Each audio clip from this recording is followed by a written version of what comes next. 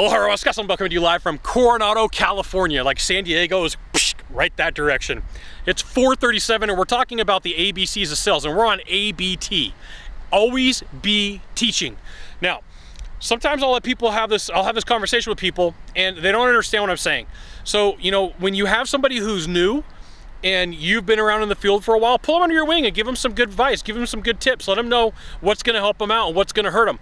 And you know, there's nothing wrong with that. One of the ways that I became good at what I did was I took whatever information I was, especially if I was struggling, and I would figure out a way to teach it. It could have meant that I had to draw a picture.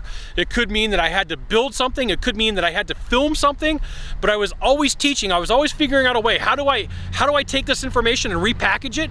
And one of the beautiful things that happens is when you do that is you gain some insights. And you know, people will tell me, hey Scott, I really don't want to teach other people because it's going to be tough and it's going to be difficult. Exactly.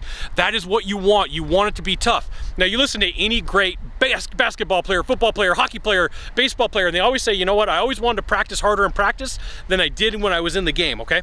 So it's the same thing that's going to happen for you. When you teach others, there is some elements of technical issues that you got to figure out how to talk them through.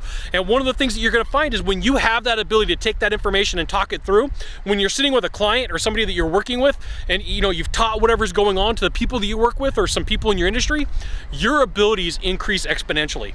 And it's a little hidden gem that I'm going to put you in on. So ABT, always be teaching. Now, one of the things that happens is when I tell people this, they change their voice, they change the structure of conversation, and it's no longer friendly. It comes like for more like an authoritarian type of not good situation. So it should always be like, sales is highly conversational, just like I'm talking to you right now. Hopefully it doesn't come across that I'm being arrogant. Hopefully it doesn't come across that I'm being demeaning. I want the tone to be helpful. So if you're ABT, always being teaching, the tone should be helpful. Now, there's gonna be times where people are gonna reject you and they're gonna be like, why are you teaching me this? I don't care.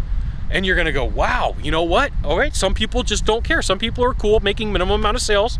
That's all right, but some people are gonna be really grateful. So hang out with the people who are grateful, pick up their good habits, leave their bad habits, all right?